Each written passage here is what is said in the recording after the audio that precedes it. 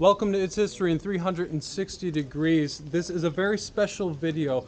You will want to see Anthony Perrin's summary of the Nazi train bunkers before you go on this expedition with me today. For those of you who are new to 360 Degrees, if you have a mobile device, you can do your own exploration by moving the phone around. YouTube itself should have some arrows to help you associate movement.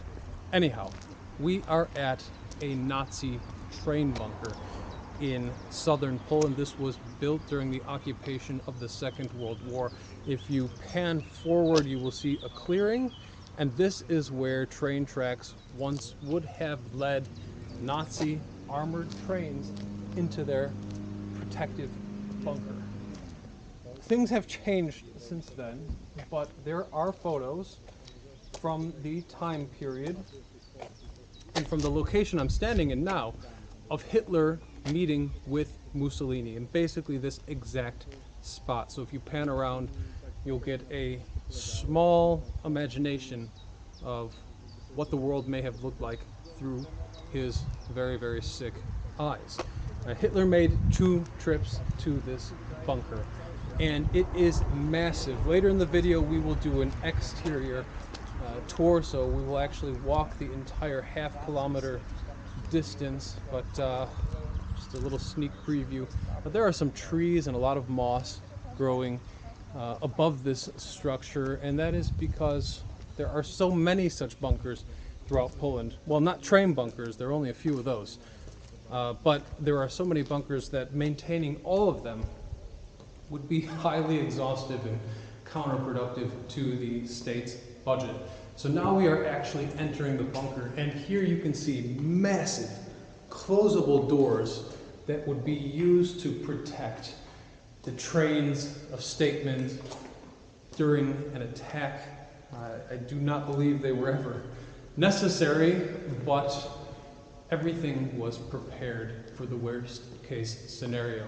Now, these walls around me are approximately 7 feet thick. So for the technology of the time, this was for all practical purposes bomb-proof. It would be very, very hard to infiltrate. Excuse me, I can't speak. It would be very, very difficult to infiltrate this structure. At this table here, if you pan the camera forward, you will see that famous picture of Hitler meeting with Mussolini. Now, it's assumed that this was a little bit more camouflaged. It seems that there was a wooden platform, and this meeting took place in August of 1941. The structure itself was built by the hands of slaves, and for all the things Nazis get a bad reputation about, I think the slave driving and the looting, this is kind of one of the things that shows the greatest weakness in their character. You know, they were completely self-centered and willing to gain at everyone else's expense. If you pan the camera forward now, you'll actually see an aerial picture of this bunker, give you an idea for just how long it is. And again, we're going to actually walk that a little bit later in this video. Now, the bunker itself was outfitted with a technical infrastructure. There is a very decrepit building on private property not far from here that unfortunately we can't access, but that's where the power plant and most of the tools necessary to actually run this bunker would have been. You can see here are kind of side escape chambers.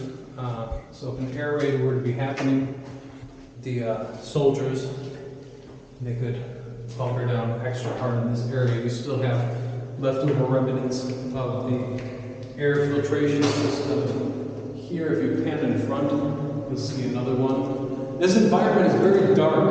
There's almost a mist in here. If you just look straight down this tunnel, you'll see the thickness of the air. Feel the creepiness of the place. And although this is abandoned now, for many years, I would argue that it was probably never much friendlier feeling. I doubt that the air ever smelled nicer than it does today. Military bunkers are purely pragmatic. I was speaking with a soldier once, and he explained to me that soldiers don't fight with honor, they fight to accomplish their mission. So if that means you kill someone, you don't do it necessarily in an honorable way. You do it in the way that makes them dead the most effectively and the most rapidly. Military infrastructure in general, from the places that I've visited, set out to achieve the same pragmatic effect. So this building, built at the hands of slaves, should protect you and your train from being bombed. And it's not a place to be cozy, it's not a place to feel good, nothing like that. Here there's a small piece of what I believe will be an exhibition. You can pan to your right or to your left, and you'll actually find the relics of train tracks and the fittings for the train tracks that were removed. They were removed during the communist period of Poland's history, so after the war, when this space was converted into a mushroom factory. It's might sound strange, but again, the country was in ruins, so kind of any structure that you had available to you at the time was of great value. And people forget that in Western Europe, the Allies were making efforts to rebuild. Those lands were flattened as well. But I'm curious if there was a type of desperation that required for people to put factories into bunkers, things of that nature. So these side chambers, as you go further, you find that the space is more and more flooded, humid, wet, muddy even, and it makes an impression. I visited another such bunker in a completely different part of the country, and it was completely flooded. Couldn't even pass through it. Again, these monuments are difficult to maintain. They're huge. You would really need millions to upkeep this in perfect condition. Time has its way, for sure. You can see some of the sub-infrastructure. Wow, now if you pan down, you'll see some of the piping where the utilities would have run inside of this bunker. There is more to it than meets the eye.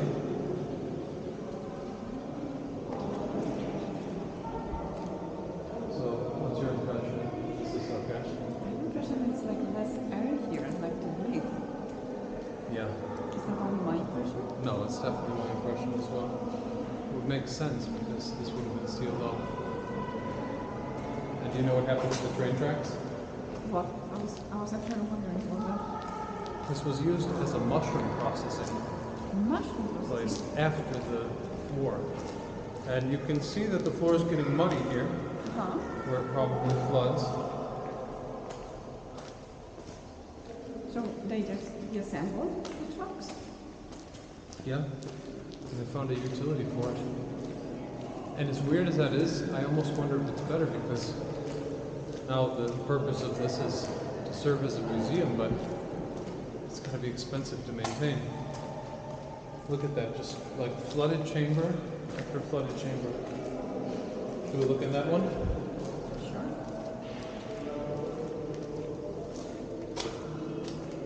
Yeah. Look at that. So what was the purpose of these chambers? I don't know for certain, but I think that this would have been a place to, like, literally bunker down. You know, last time I was here, I don't think I was able to walk this far because it was completely flooded.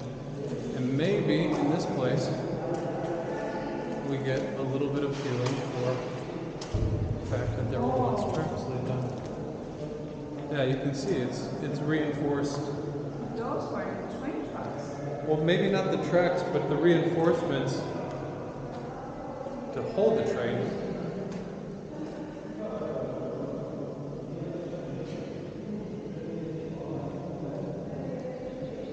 It's pretty imposing, right? Well, the general theme is like slightly spooky, I would say. Yeah, it's very spooky. The other one I was in the other part of Poland didn't have any lights. Okay, and now here, looks like we're going out. Ah, not so fast. So yeah, I believe that I was once on that side, and that there's actually more infrastructure to this. But considering the steel gate, it seems we're not going anywhere anytime soon. Doesn't look like it. Kicking off where we left off at the end of this train bunker, we'll take a moment to explore the outsides here a little bit. Well, this bunker is deep in the Polish village. I just want to emphasize, this is very, very much in the total middle of nowhere. You can see that there's effectively forest just growing right into the bunker itself. And one of the strange factors here is that the bunker is rather curved. You notice that it's angled at times, which for some reason seems unintuitive to me. You know, you would think that a train bunker would just pull in, just straight line. I guess it must be level on the inside. But from this perspective, the ground around it, all the hills around us, leaves me with the impression that, you know, this is generally not a level area. So the ingenuity to build a bunker like this must have taken immense planning. You don't often think about that. It's one thing to look at this and say, well, my God, it's mammoth and it's in the middle of nowhere. It's another thing to consider that this huge work was built with slaves. But then when you think about the ingenuity that went into this, the planning, the mathematics, the concept even, it really, really makes you wonder. I've said some unpopular things with regards to Nazis. On one trip to Berlin, when I visited some remnants of a bombed church, it occurred to me that in some way there were German people who were also victims of the war. I mean, they didn't necessarily want their country to go on this campaign. Some people did, but there are just normal, everyday citizens, everyday people who couldn't give a shit about bunkers like this, wouldn't want to finance it, certainly wouldn't want to, you know, catch slaves and make slaves build something like this. But then on the flip side, there are high IQ types, right, that believe in a mission, they believe in a vision to the point that they could justify this kind of ingenuity at the hands of slaves.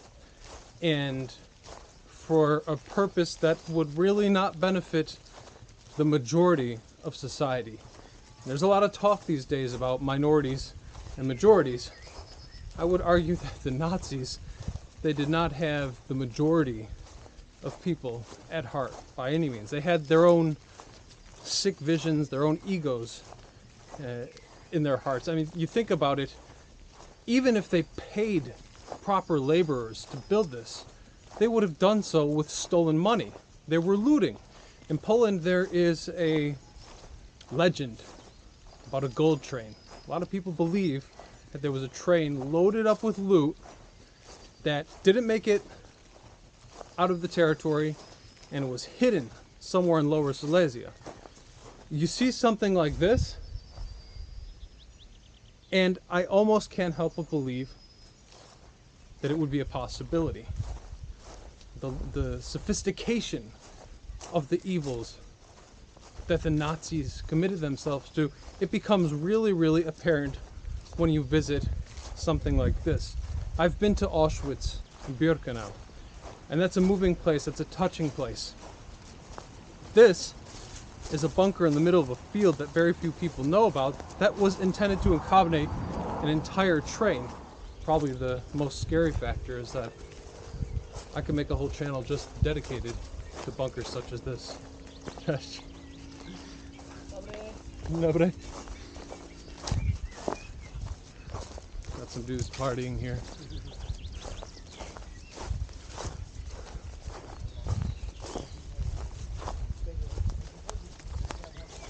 And you know, you have people who would be mad at those guys for drinking beers next to this bunker.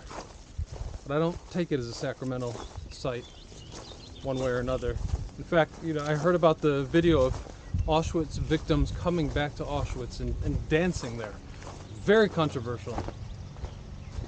And I wouldn't encourage something like that, but you know, there's another way to look at it, that you take the seriousness and dignity away from something that was intended to dominate huge swaths of people. Well, that kind of sacrilege might be okay.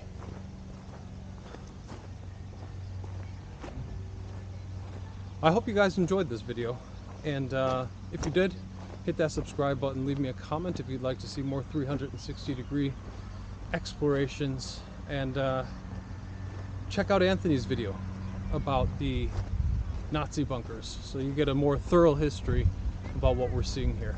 I think it's important.